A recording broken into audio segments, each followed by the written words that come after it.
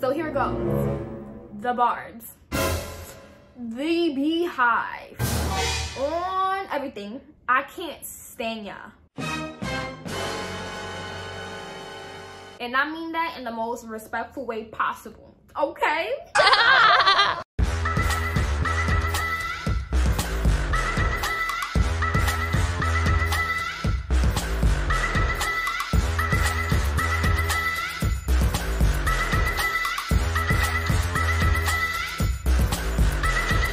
What it do, DesDaBrat, back here with you. Hey, ah, and I'm back with another and I'm back with another. You know the vibes. Yes, you guys, it's your girl Destiny here, back with another.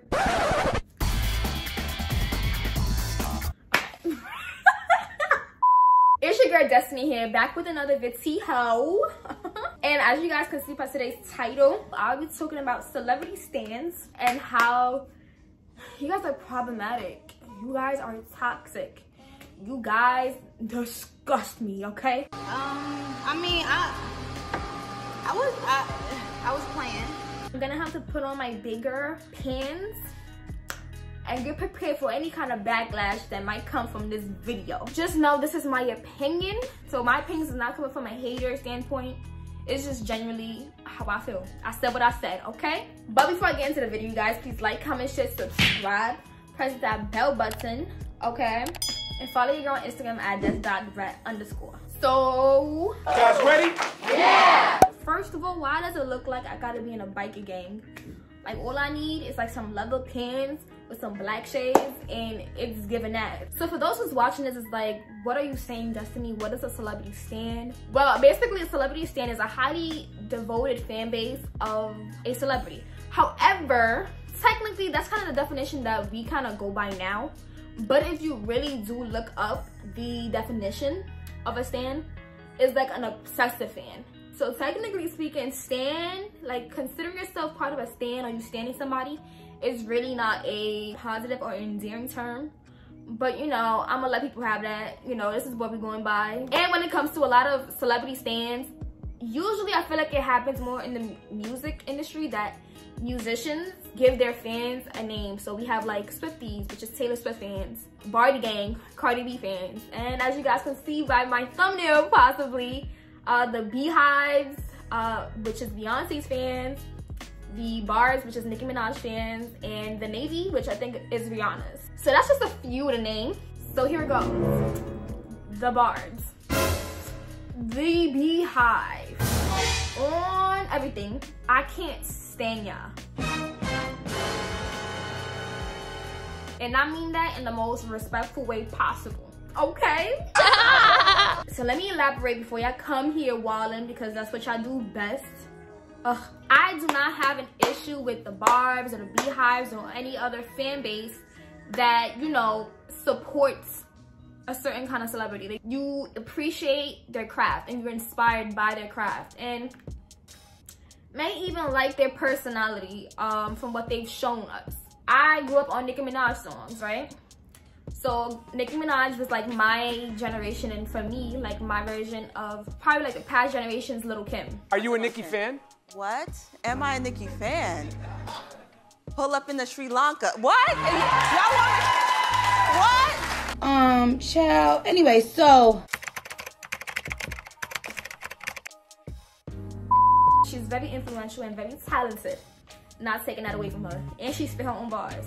Respect it, you know what I'm saying? Same concept for Rihanna and Beyonce, you know? So now that we got all that cute, sweet, nice out the way, let's get down to business, okay?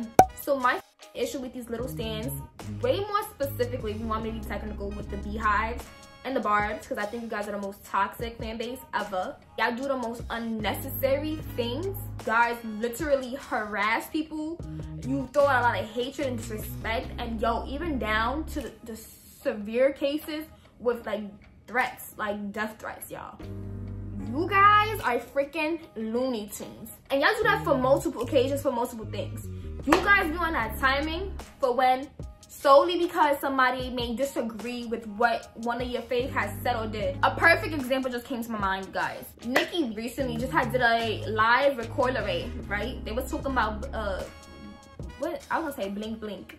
It's blick blick, right? So there's definitely a part of the video where Coi Leray speaking about the haters, something like that. She mentions like hate, that she got hate. You know, even through the hate, nigga, I grinded through that shit. Still to this day, just grinding. And now look. Nicki kind of like shuts that down, or kind of like dismisses like her experience. Can you girls stop? Can you girls stop talking about hate? Y'all have never.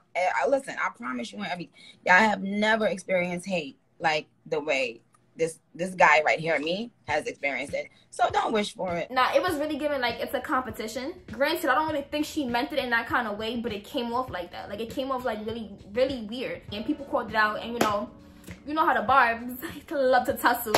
That right there was just a prime example of disagreeing or not really approving of what a celebrity has said or did. Or another situational thing where it's like, if their fave celebrity, if they're beefing with somebody else, another celebrity, the fans love to take matters into their own hands to violate and to try to like defend their fave. And it's like, I do believe that majority of these celebrities that people go that crazy for and go hard for, they're grown as adults, so therefore they can say their piece. There is no need as a Barb or as a Beyhive fan or as the Navy or as a Swiftie or whoever to go on to the next person's page. I love to antagonize and instigate situations to make shit worse and to get people more tight. And it's like, for what? Why y'all doing that? And that really reminds me a lot of like the Cardi and Nicki beef. Another situation, you guys. God forbid, oh Lord, God forbid you say, I don't like Nicki Minaj. I don't really like her music. Or I don't really like Beyonce. I don't really like her music. Or whoever it is. Bitch. Grab your torch and pitchforks. Cause y'all be ready to find somebody. Y'all be ready to find these people and just crucify them. It's like, damn, nobody can state their opinion without y'all feeling like OD pressure to the point where y'all gotta come with some psycho energy. Like, relax. You can agree to disagree. Another situational thing where it's like, you don't even hate this celebrity or anything like that, but you could be like, they could be posted up with an outfit. And, you know, of course, and I hate when y'all do that. Y'all be gassing up a lot of these celebrities' fits, and they fits be looking crazy because what? Can be like, oh, I'm not really feeling that outfit, like that outfit's not really given, but you still cute though. Like, you know what I'm saying? You can even add like, oh, but you still cute though. And the crazy ass fan would be like, okay, so her outfit costs more than your life. And it's like, whoa, whoa. Say that shit again. Say it again. Damn. And regardless of her outfit being more than what I have, the outfit is still trash. That shit is basura. Like, it's expensive and ugly. Now what? And it's what's funny is because I don't partake in, like, I never get into these kind of like arguments, like shade room comments. I don't ever comment. I might go through this, I go through the comments and I might like a few, but I never comment down below on a thing, or I never go on a celebrity page to talk shit. And you know what, you guys, I expect this kind of behavior from kids. So like from kids, like from like middle school to kind of like teenagers, you kind of expect that energy. It's giving real petty, immature vibes, you know what I'm saying? So it's highly confusing when I be seeing grown-ass adults worried about a whole entire celebrity. And I want to say I definitely have been there at one point with like, well, I don't think I ever was a crazy ass fan, but I definitely remember being really caught up and really sucked into like the celebrity culture. Yeah, and that's what I said. I feel like when you're kids, you go through that phase. I remember being crazy about freaking Chris Brown, y'all. Chris Brown was my baby. He was my baby. And then you go through like your boy band phase, right? For me growing up, the boy band that was around was Mindless Behavior. So, you know, that kind of like fangirling phase too. So that's something that's kind of pretty normal when you are a teenager or when you are in middle school young. That's a normal kind of energy. Holding celebrities accountable for their actions. God forbid you do that. You call out a celebrity because they did some weird foul, or like it wasn't right kind of thing, and somebody calls it out. Whew. And a lot of these fans be mad delusional. Like, for example, I think a great example of like delusional ass fans or fans that just I don't know, bro, would be R. Kelly fans. And Like, back in the days, nobody held him accountable, but it was obvious, like a whole video of him pissing on a girl. Like, there was blatant evidence back in the days that he was a weird child. It was evident. The whole Aaliyah thing. Come on, like, this wasn't even intentional. Yo, I've seen, like, you know, when they were surviving R. Kelly, you see like the little documentaries of the fans. I love R. Kelly and I know he didn't do it. I know that's not him. He's not guilty. He's not guilty at all. They just want to bring him down and kill his image of who he is. that's right, he's not guilty. I need to protect him because he's a good man. He's not who people making him seem like he's a monster. He's not guilty. Look at this. Somebody come look at this. I know those people that was cheering, rooting for him, look so goofy and dumb now. Another thing that I want to bring up in this video, because obviously you guys can see that this was really heavy in my heart, because I'm saying this with a lot of passion and emotion. But I think what we gotta get through our skulls is that celebrities are dead ass rag people. Like, they rag. I understand having the emotion, like if you was to ever see a celebrity in person, like, oh, look at that so-and-so. I feel like that's kind of like a normal, especially if you do support them and like their work. That's a different energy than people who are literally fainting.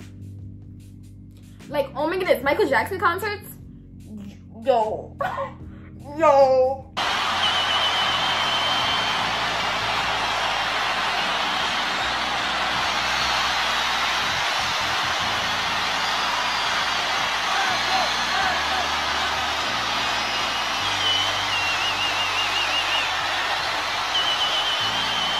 I give it a little pass, you know what I'm saying? I give it a pass. But fainting, you dragged it. Yo, you dragged it OD. But bringing up Michael Jackson, that is another. If anything, I will have to say Michael Jackson has had one of the craziest, especially when he was alive and doing his thing in his prime, has to have the craziest fan base ever that I've ever seen. Worse, like crazier than Beyonce, and that's a lot because Beyonce is like #1 when it comes to her crazy ass fans. And bitch, I need some lip gloss. My shit look like chalk. I feel like with these celebrities, you gotta learn how to detach their art and what they created with who they are. Because at the end of the day, y'all, it doesn't matter the amount of interviews, documentaries of like their personal life. We do not know these people. We don't know these people on some dead ass timing. So like, I really do think it's like support and love what you see and what they show you. Y'all, look at what Ellen DeGeneres. It came out to everybody that she's not really nice, and all this love and, you know, all these nice goody shit that she was spitting on her show. It's not given. This is what I'm saying, guys. Like, we don't know these celebrities. And when it comes down to these celebrities and they stands, and when they stand goes off on some weird whatever timing, it's a handful of celebrities where I feel like they check their fans. Like, I know Nicki Minaj recently just checked their fans because I think they were wilding about something, and she does that quite often. I will say, like, she be checking the Barbs. But for example, for Beyonce, on everything, I've never seen Beyonce not once respond to some crazy shit addressing something. The only time that I feel like she ever addressed anything was through her music, the Lemonade album, with the whole Jay-Z, Solange, you know, him cheating on her. But that is the only time that I've ever heard her ever kind of address something. That kind of rubs me the wrong way, just because she knows she has a power that is so freaking crazy and scary. Whereas like, if Beyonce said like rob a bank for me, or like do something wild like that, there are fans out there that will really be on that timing and do anything for her. And it's like, I'm scared. I feel like she definitely has enough power to not make everybody or all her fans to relax and pipe down, but a good amount I know that she can control. And I feel like she just lets them rock and do it and go crazy. That's just like, I feel like what I've seen of her. Like, I've never seen her ever be like, hey guys, can you like relax? Or like, you know, it's all love. Like, you know what I'm saying? Like, I feel like she's never ever try to control a situation like that. Like, I'm telling y'all, like, the celebrity worship is out of control. It's really crazy. And I really, like, imagine the future. like I said, nothing against celebrities, like, you know, celebrities and anything, but like, is it not a tad bit weird that Beyonce is literally on a godlike level? Beyonce, not nobody who cured cancer or like if anything, like what's that doctor that he had like natural cures for like HIV, lupus, like all those diseases. If anything, which I don't think that's right to put any human as god level, but if anything, you would think, because he did kind of like the impossible, right? He would be something very special to humans. But we put Beyonce because why? No hating shit, no hating shit. She is mad talented. Like, she sings, dances. She's a whole entertainer and performer. I will give her that, and she deserves her flowers. But the don't deserve the whole motherfucking garden and then some. Like, that's just my opinion. That she is not something where it's like we gotta like bow down to, and oh my god, who the yo, like, it's like even down to the point where we put her, she's like a staple as the most beautiful woman in the world. Like, you know what I'm saying? Like, I feel like we use Beyonce as that kind of like, oh my goodness. But I feel like people just run with that narrative because they're told that. Like, it's because that's what fucking they put in your ear, in your head. Don't get me wrong, she's a beautiful woman, but the most beautiful, like, and beauty is in the eye of the beholder, period, point blank. I'm pretty sure, yo, no shade, but I'm pretty sure I came across women that are way better than Beyonce around my area, on the block type. Like, I'm pretty sure I found a girl around here in New York City that looks better than Beyonce. But hey, no shade. But you guys, that was my entire rant. This was a big rant. I'm pretty sure this is gonna be a long video, but I really had to get that off my chest. I've been really wanting to make a public video stating that. But hopefully you guys enjoyed this video. Hopefully certain people wasn't offended or like felt any kind of, you know, pressure, because I know how y'all people love to rumble.